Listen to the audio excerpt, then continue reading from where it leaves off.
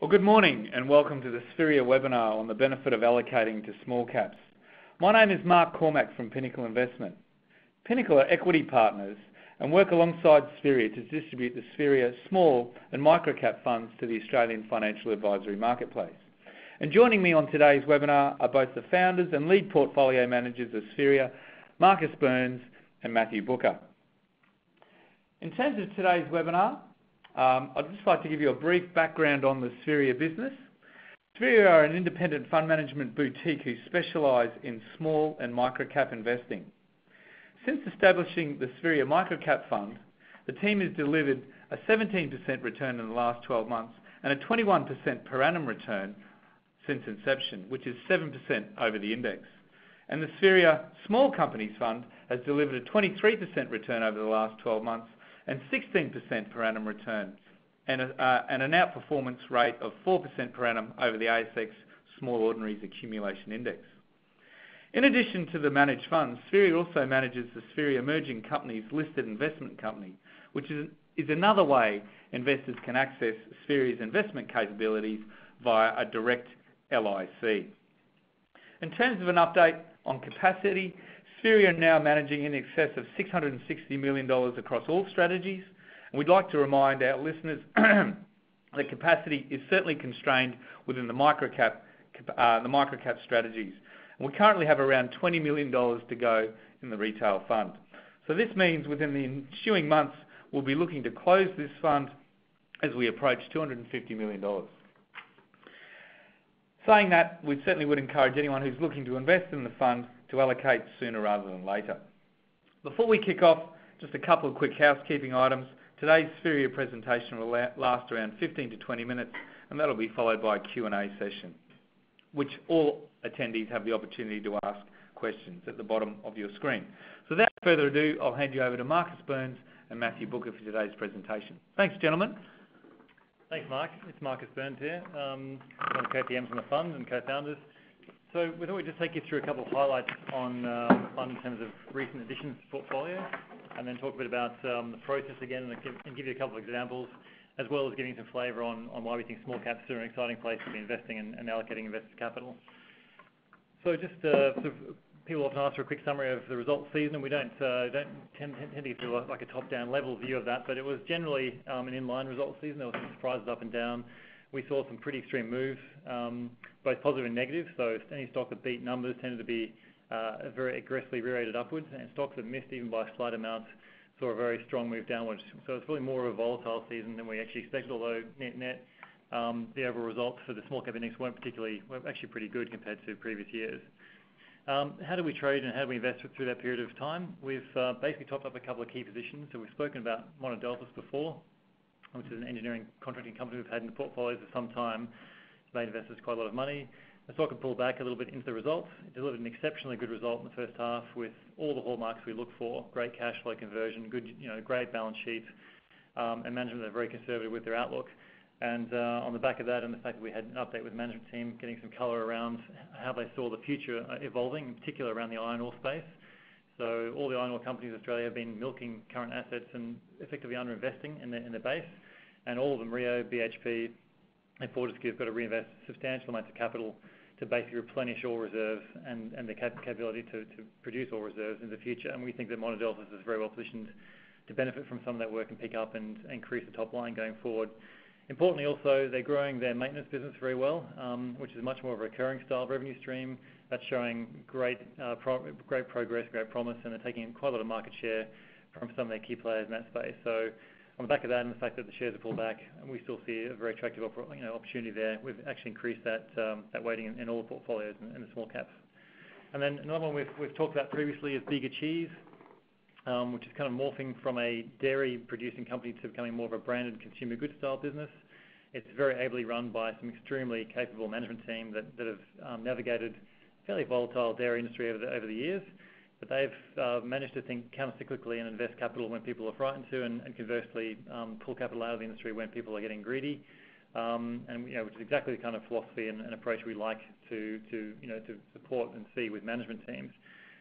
We also learned that, as you know, they bought Vegemite off Mondelez, which is a former Kraft business.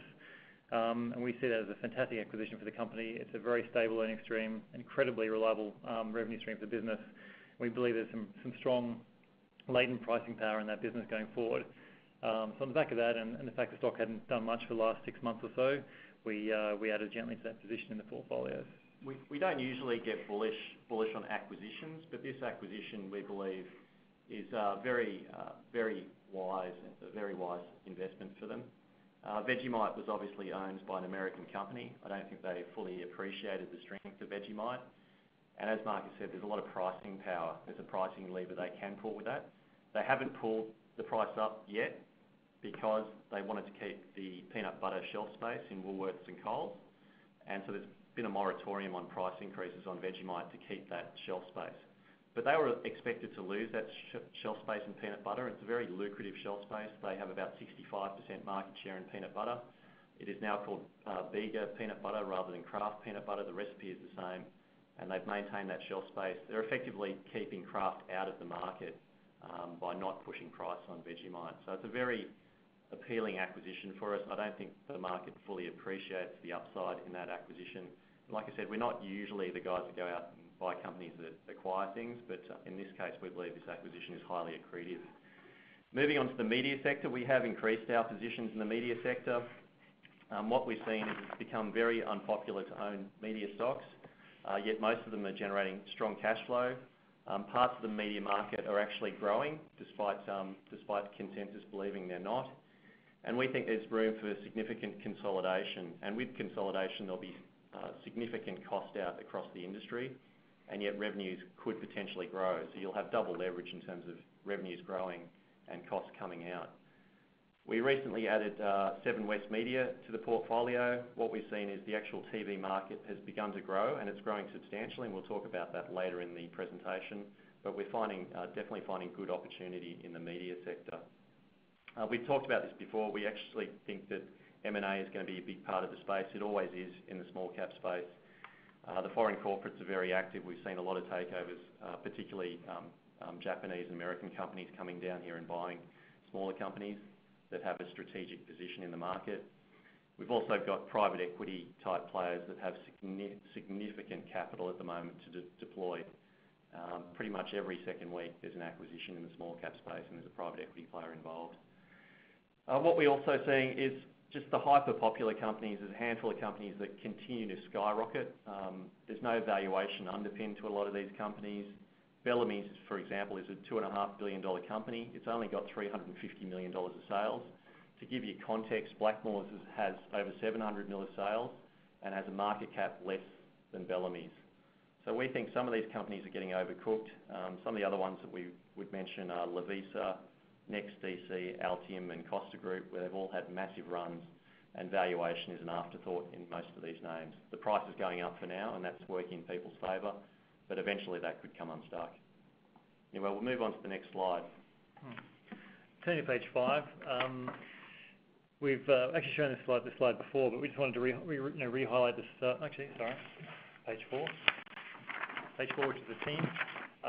You've seen our faces before. We just want to flag that we've hired a new analyst to join the team, a guy called Olivier Colloon, who basically worked at Bankers Trust for over 11 years in the small micro cap space. And he brings with him a wealth of experience and enthusiasm and passion to the team. So we're really pleased to announce that he's joined the team and built out the investment capability of the firm. And he's so far been a great fit. Turning to page 5, where we're in the cycle. We've shown a chart like this similarly before, but just wanted to flag that we see some, as Matt kind of flagged to you, there's a couple of names in the small cap space that keep getting re-rated based on ever-increasing earnings growth, but effectively the multiples that people are paying for these names we think are fairly egregious. And also we think at the bottom end of that, in the fintech space, where you've got stocks that have an attractive story, usually around disruption, usually around some kind of payment systems. We're seeing a lot of market cap given to names well in advance of their earnings and cash flows. And the chart just shows, where we're in that cycle. If you go back into a simple screen, looking at companies that have very little revenue, say less than $2 million of revenue, and yet a set amount of market cap, in this case more than $100 million of market cap. This is the kind of chart you see going back over 25 years, and we're at an all-time high relative in Australia of about 50 odd names that basically meet that criteria. So we just urge some caution around some of those names where maybe one or two will become real businesses and actually disrupt something. But there are a lot of stocks in that space that we feel have got very groovy names and not very groovy balance sheets or cash flow. Big Un being a particularly egregious example of that, which is now in suspension and looks like to have been some kind of fraud. So we just flag that we think that the fundamentals we invest on. I mean, we tend to miss these kind of names, but equally when they wash out, which they will do at some stage in the future, our portfolio is protected from that kind of downside. Turning to page 6, we just want to talk a bit about the small cap space again and just highlight why we think looking out many years, it remains a very attractive and interesting space to have exposure to. Obviously, people think that in smalls there's fantastic growth. In some cases there is. But there's also, we just flag there's a greater dispersion and opportunity set to invest in than perhaps you have in the large cap space. So we just flag the two indices here, the small cap index on the left-hand side and the top 100 index on the right that many clients are exposed to. And what really stands out from that is just how fragmented and how much more diverse the small cap index is, both in terms of the sectors and actually the constituents of those stocks. So there's 200 stocks and the small news index is only 100 obviously in the top 100 by definition. But within that, you've got 4 banks equaling pretty close to 40% of that large cap index. 2 or 3 resource names give you another 17-18%. So it's very, very concentrated in the top 10 stocks there within the top 100. If you look at the small ordinaries index, you've got much greater dispersion of opportunities. I think the largest stock is about 2.5% of the index, and it really does get fragmented beneath that. So it's much more of a stock pickers market with much greater opportunity to invest in different subsectors and themes than you get in the large cap space. And we think that provides great opportunity for clients over the medium term to find interesting themes, not just being driven by the two dominant themes, the large cap index being resources and banking. It's also where a lot of M&A activity and IPO activity occurs. We've benefited historically from very selectively buying IPOs that meet our criteria. We've gone for around about 1 in 10 IPOs looking back over the last 4 or 5 years, which feels to us like about the right ratio. We are selective. We look for ones with good history, ability to generate cash flow, and management teams who tend to retain a good chunk of equity. We tend to avoid those that are more speculative. And on the M&A side, as Matt said, we've been beneficiaries of that in the last quarter or so with Certex and AWE both being taken out. And so it's a nice side adjunct to what we do. If we find businesses that have all the right bottom-up criteria, typically foreign firms or corporates or indeed private equity firms also find some of those criteria very attractive as a way to invest. So we think the combination of that dispersion of themes, the M&A activity and IPO activity means that we have a very fertile space and indeed a quite differentiated space to invest in vis-a-vis the large cap index. Just segueing into Certex, we do prefer to look forward rather than backward, but I think Certex gives you a flavour of how we think. And if you look at Certex, and it was a company where the risk was skewed to the downside when it was trading at $30, $40. And then it went through some trials. The trials weren't as appealing as I suppose the market guessed, suspected they were going to be, and we go into that, but they rushed the trials effectively. But the share price was knocked down to $10, $11 last year, and actually became a value stock. And we actually think there was good growth potential in the business, despite the trials not proving the upside, I suppose, in the case that we believe is there. But if you go through the tick the box kind of process around this company, it is highly free cash flow generative business. It had net cash balance sheet of 120 million when we bought it. It was when it was trading below $12, it was on EV to EBIT multiple of 10 times, and that's 10 times free cash flow. It operated in a market where there were only 2 players. It was seeking approval in the US and a big part of the US market, in the HCC market, through the FDA, which would have seen it actually increase its penetration in the market. They'll probably get that approval in the next few months. The product we've discussed before has less side effects than the alternative, which is chemotherapy. As most of you would probably know, the side effects with chemotherapy are quite aggressive. And the only issue they had was some weaker trial results than was expected. Now, if we move on to the next slide, it just shows you our dashboard in terms of slide 8 for Certex. You can see the history in that top left chart in terms of free cash flow generation. There was a hiccup in 17, but going forward, the spend in terms of the CapEx spend on trials had completed. So you were going to see an increase in cash flow going forward, and you were going to see an increase in penetration for the product going forward. The penetration rate for the product mid-single digit, and we think over time it would have increased substantially. And with that increase in penetration, you would have seen significant cash flow to shareholders over time. You can see the margin history is also quite sustainable and is quite lucrative in terms of the 20% cash margin, which is pretty strong in that sort of market. And then in terms of the risk scorecard, net cash balance sheet, good interest cover. In terms of where the product and the business was positioned in the market, rated very highly on all our bases. And you can see that we rated the company very highly. So when it was trading at $12, we had over a $20 valuation. What we saw in January was that there was a couple of bidders that came in and looked at the company, and what transpired was that the ultimate bidder paid $28 for the company. So that's a cash bid. The unfortunate thing is we're going to lose one of our biggest holdings. The good thing is, we've doubled our money in a short period of time earning Certex. So it just gives you an idea of how we think and how that translates from that business into the portfolio. Moving on to Navitas, which is slide 9. Marcus will discuss that. Yeah, that's why you have a glass of water. Yeah, thanks, mate. Just on Navitas, we've recently bought into Navitas. We actually added to the position. And I guess what we find attractive about Navitas is it's gone through, not unlike Certex in some ways, some form of transition. So it had lost a very large contract with Macquarie University recently, which I think basically scared investors off the whole process of the business. But it actually has managed to grow the core business despite the loss of Navitas. So I guess what we flag is that it lost $50 million of revenue with loss of that Macquarie contract, and also lost a small contract with the government on English language teaching. Despite that, its revenue, EBITDA only down $25 million. So that kind of highlights the fact that the core business has managed to grow in the background. What they've done recently is go back and recontract with many of their university partners and actually extended the terms of those contracts from 5 years to close to 10 years. And in many cases, turn those into joint venture arrangements. So we feel that the core business now has actually got a lot more stability to it and a lot more longevity to it than it had maybe previously.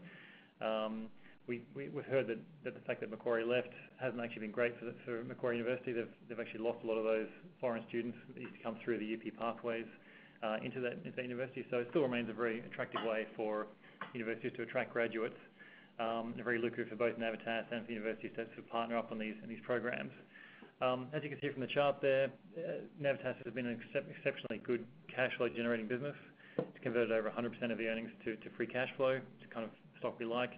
Balance sheet's got a bit of gearing, but it's fairly under-geared. And it's going through a management transition now where the founders effectively stepping back to become a chairman and CFO taking over as CEO. So we think there's possibility there for some reasonably good cost savings to go through and also further increase the earnings looking forward.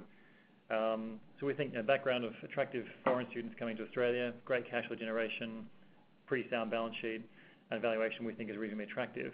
Has yielded a pretty strong investment case for us. So we've actually added that stock to our funds and growing that position over time. So just moving on to slide 10.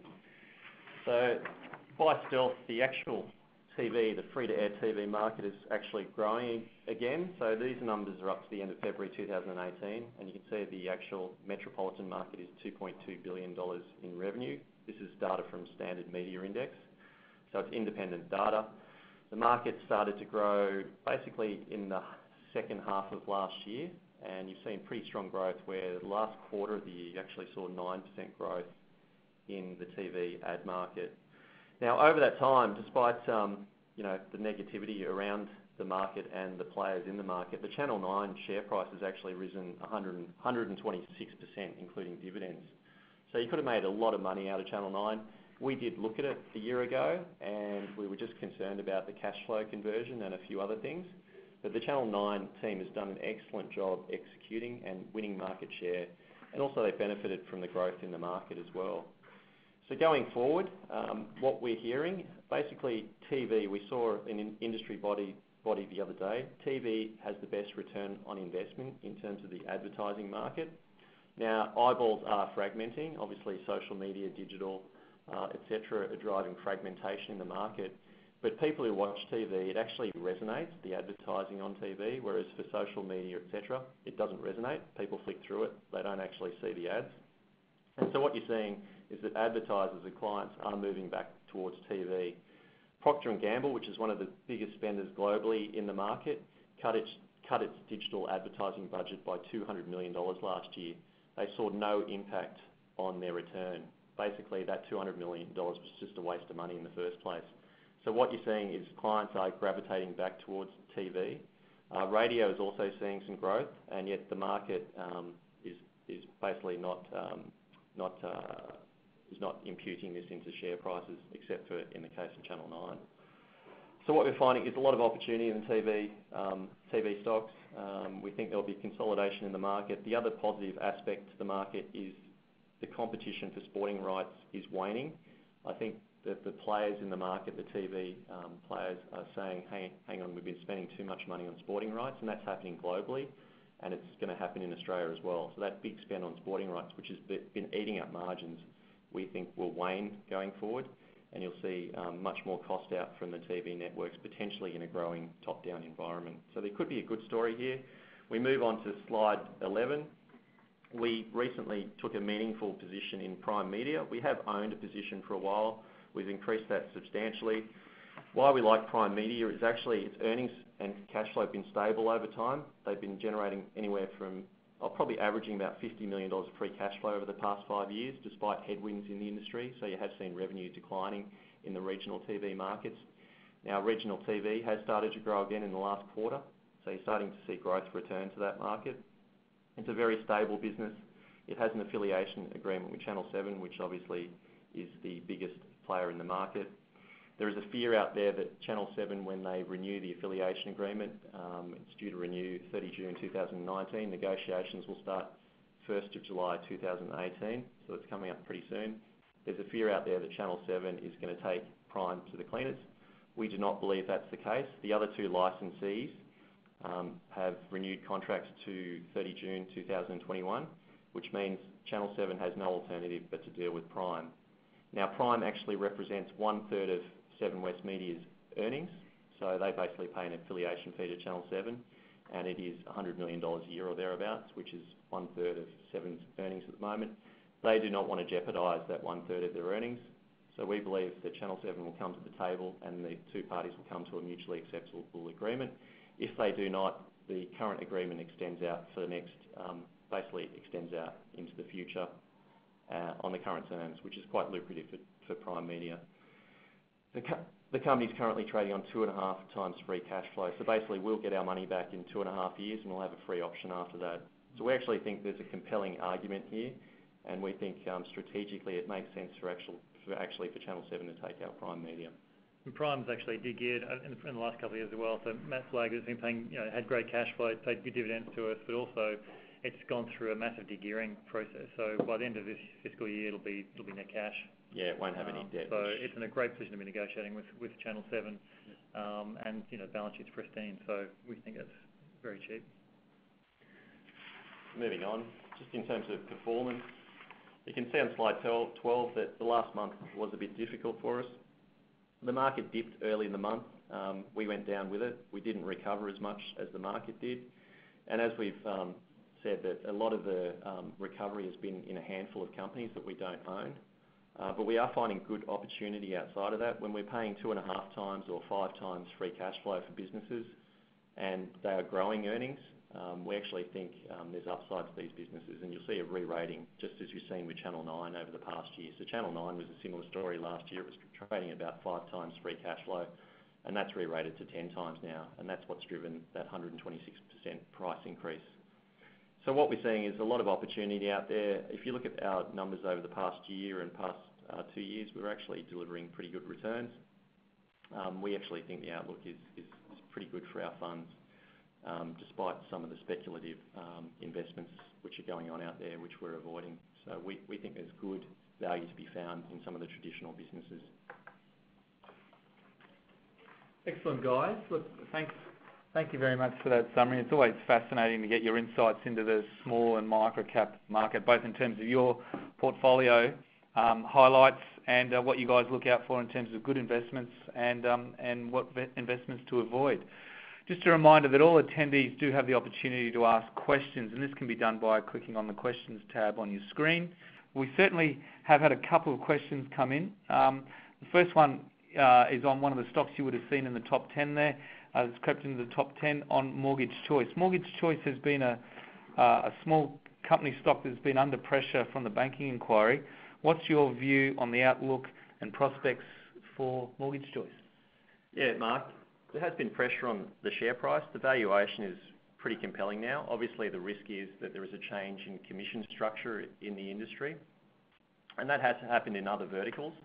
There is some risk around that. Now, there's been reviews in the past, and in the past, the government has decided or elected not to change the commission structure, and the reason for that, if they do eliminate commissions and basically eliminate the need for brokers and make brokers uneconomic, what you see is that competition will abate in the industry and banks will go back to dominating distribution. If banks dominate distribution, you'll have to walk into a bank and you won't have a selection of banks products to choose from. You'll just have to take that product from that bank. And so what you'll see is just that the power of the banks will increase and their margins will go up, and that will be at the expense of consumers. So what brokers do is they actually offer a panel, and by providing that panel, they actually increase competition for the banks and for those providers of mortgages. Now, the elimination of brokers would see an elimination of competition and would just simply, banks would end up monopolising the industry, which is not a good outcome, not the outcome the government wants, not the outcome anyone in the industry wants. The only positive for that would be the banks. The banks would win out in that circumstance. So we think it unlikely that the government will mess with commissions. If they do, Mortgage Choice can run its book off, and we think there is value in running that book off. However, that run-off value would be less than the current share price. Okay, good answer. Guys, you're talking retailers. How have Adairs and Vita Group gone, as you have mentioned them in the past? Yeah, sure. Look, thanks for the question, Mark. Both stocks have actually performed pretty well. Adairs has done a little better than Vita Group to date, but we bought both very cheaply on a cash flow basis with attractive valuations. Adairs, as you've probably seen, had stellar results over the last season and actually upgraded numbers a couple of times. Vita Group's recovered a bit, but then sold off a little bit. We still think there's real valuation support for Vita Group. The market's probably misunderstood its move into the NEMA market. It's moving from telcos into an adjacent category, but we think there's real potential long-term upside in that as well. So both still attractively valued in our view and performed pretty well to date. Excellent. Okay, guys. Talking media, your view on Southern Cross Media? Yeah, look, Southern Cross Media, its radio business has lost some share in the metro market to ARN, which is owned by HT1, which we also own. The radio market is growing, however, so they're going to ride that benefit in terms of that wave. They are trying to rebuild their share, and the first survey that came out is indicating that they are rebuilding Today FM to some degree, which probably be to the detriment of the competitors. But Southern Cross, they've done a great job remediating the balance sheet over the last couple of years. So the balance sheet's improved dramatically. The cash flow dynamics of the business are fantastic, and the stock is trading at 6 times EBIT or 6 times free cash flow. So a lot of negatives are priced into the company. At the end of the day, it is quite a strategic business, and that it would be very appealing for one of the networks to actually, well, the TV networks to actually buy it out. And there would be significant cost duplication between a TV network and a radio network, as there would be across any of the media verticals. So there is a good story here from a valuation perspective, from an industry perspective, and also from a consolidation perspective. Okay, another stock-specific question, guys. An update on Isentia and the CEO. Yeah, look, Isentia's gone through its troubles in recent times. It has derated significantly. They actually met their guidance at the result, and I'm not sure why the share price fell. I think it fell because maybe the CEO left, and he has been integral to the business. But to be frank, the performance of the company under the CEO has been pretty poor. We actually see him moving on is quite a positive. We think there's a significant cost out in the business. There's 1,300 people working at Isentia. It is an old media type company. It is cost heavy, and the new management or the CFO are taking actions. They're going to take out significant costs over the next 18 months, and you're going to see a benefit to shareholders. You're also seeing some benefits coming through from a top-down perspective in that their competitor, which is Meltwater, which has been taking market share, it looks like they're going to have to pay more for the copyright costs, which means they're going to have to keep prices up or lift prices at some point, which will benefit Isentia. So if you get prices going up in terms of revenue and you get costs going down, you should see a stabilisation of the Isentia business and potentially it moving back into growth over the next 18 months. Okay, guys. One comment here is clients seen several substantial shareholder notices with Spheria at the moment. Do you just want to comment on how you position and sizing and liquidity you manage the portfolio? Yeah, sure. Well, that's one of the reasons we have got, we flagged earlier, we've got capacity limitations and we will adhere to those pretty strictly. So we've effectively said that we don't have a lot of upside left in microcaps. We've got a little bit of capacity left in that fund and then we'll probably cap out. And then smalls, as Mark said, there's a little bit of runway there. But we manage those. I mean, many small cap funds have and do lots of substantials if the funds are reasonable size. It's not uncommon to deal with that. We tend to try and trade blocks and find liquidity where we can. And obviously, we have an obligation to disclose when we become a 5% shareholder. So far, the process is going well, and we think it's been pretty manageable. It hasn't impacted our performance to date. So, we have those constraints in mind. That was all built in, with that in mind. So it's just a natural part of doing business in small caps. Yeah, we have high conviction in what we do, but we also manage to size limitations in the funds. The only stocks that are above 5% of any of the portfolios are Certex and AWE, and the reason for that is because they're under takeover, and the companies that have come in and acquired them have obviously paid a big price for those companies. So every other position is less than 5%. Those companies that we have invested in have good balance sheets and generate good cash flow so that we know they can self-fund through the cycle. And most of them are very cheap. You look at Vita Group, Marcus talked about that. It's on 7 times EBIT or 7 times cash flow. It's got real cash flow behind it. There's companies out there like GetSwift, Updata, etc., which barely have any revenue, which have more market cap than these companies. So look, at the end of the day, we need to have conviction. We're not taking massive concentrated bets in the portfolios, as you can see.